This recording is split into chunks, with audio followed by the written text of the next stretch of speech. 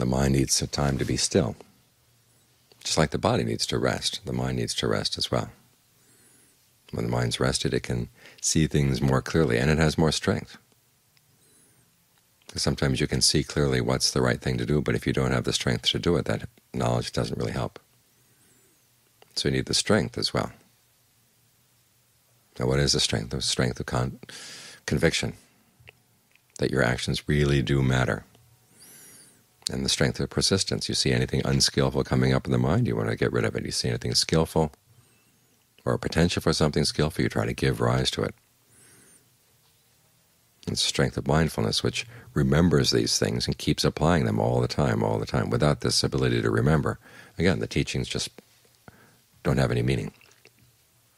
Whatever you've learned just disappears. So you've got to keep remembering which things are worth letting go of, which things are worth giving rise to, and when you've given rise to them, how you maintain them. And the maintaining, and the mind can settle down. That's the strength of concentration. That's where the mind really gets its nourishment. The Buddha compares concentration to different kinds of food. You're in a fortress at the edge of a frontier. Your soldiers are the right effort. Mindfulness is the gatekeeper who makes sure that only the good people come in and keep out the strangers. But that gatekeeper and the soldiers, they need food. So the concentration is what provides them with nourishment. Then finally there's discernment, which is the slippery wall of the fortress, which protects you from greed, aversion, delusion getting any handholds on your mind.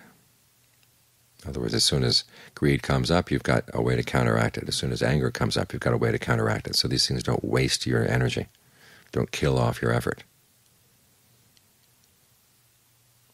So remember, you're in a dangerous place. That's the Buddha said, the frontier fortress. It's on the edge of the frontier where all kinds of spies and enemies could be coming in.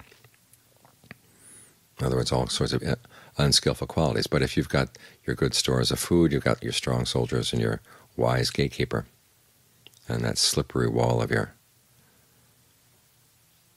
discernment, and it's all based on the conviction that your actions really do matter. Okay, that's when you'll be safe. That's when you can fight off the enemies. And even though we don't like to look at other things as enemies, you've got to realize some things are. It's not so much enemies outside, it's the enemies inside your mind, the things that will destroy your goodness, things that you tend to identify with. It's like letting a spy into the fortress. They can do all kinds of trouble. So that's why your mindfulness has to be really alert and very discerning to recognize who's reliable and who's not. In all these ways, the mind gains strength. So remember, when the mind is feeling weak and ill, it's out of sorts, okay, stop and rest. Get the mind in concentration as best you can.